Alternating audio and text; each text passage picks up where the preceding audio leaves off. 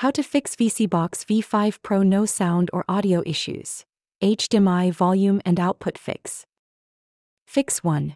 Check volume and mute settings. Increase VSeeBox volume to 100% using the remote control. Ensure VSeeBox and TV are not muted. Adjust TV volume to an audible level. Fix 2.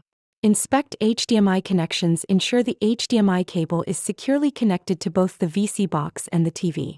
Try switching the HDMI cable to a different port on the TV to rule out port issues. Test with a different HDMI cable to eliminate potential cable faults.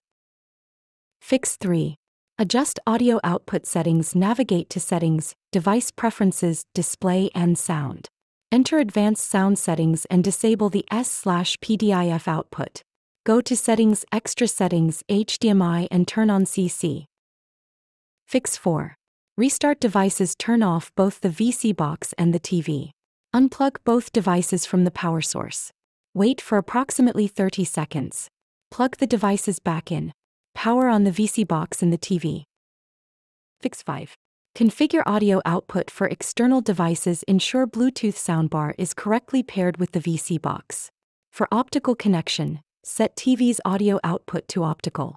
Verify VSeeBox's audio settings are compatible with the optical connection.